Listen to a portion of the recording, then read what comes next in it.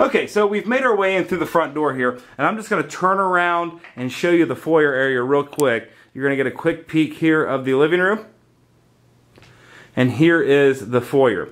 Now, you can see you've got a coat closet here on the right, solid wood doors throughout the home, leaded glass window I pointed out from the outside, and then there is that solid wood original door to the house. Talk about absolute beautiful character.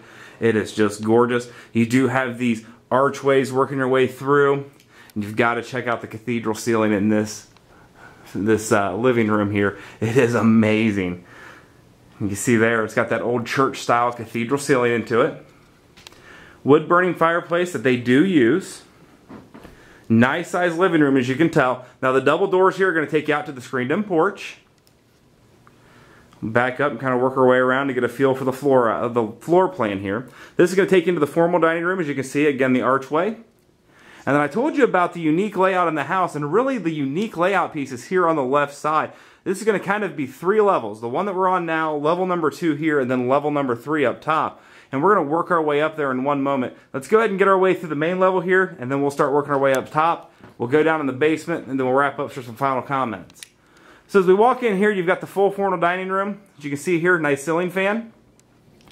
Working our way around. There is a little under the step storage or closet here for you. From the dining room, it's going to lead us into our galley kitchen. Now this is an eat-in galley kitchen. So you've got the formal dining area, and then to the right here, as you can tell, there's an entire eat-in section as well. Now you've got the original hardwood floors in the house. You can see the shine off of them. They are in absolute fantastic shape. And these do run throughout the better part of the house. Now back here in the eat-in area, you do have additional cabinetry and countertop space, so it's nice to have that additional storage space here in these kitchens. In a galley kitchen, it just adds to your ability to continue to, store and prep and cook with plenty of space here. Now, do have a pantry here to the left of the range. Again, more cabinetry. Here to the right, you can see the dishwasher, large stretch of countertop, double sink, as well as the refrigerator. These appliances are negotiable with the home here.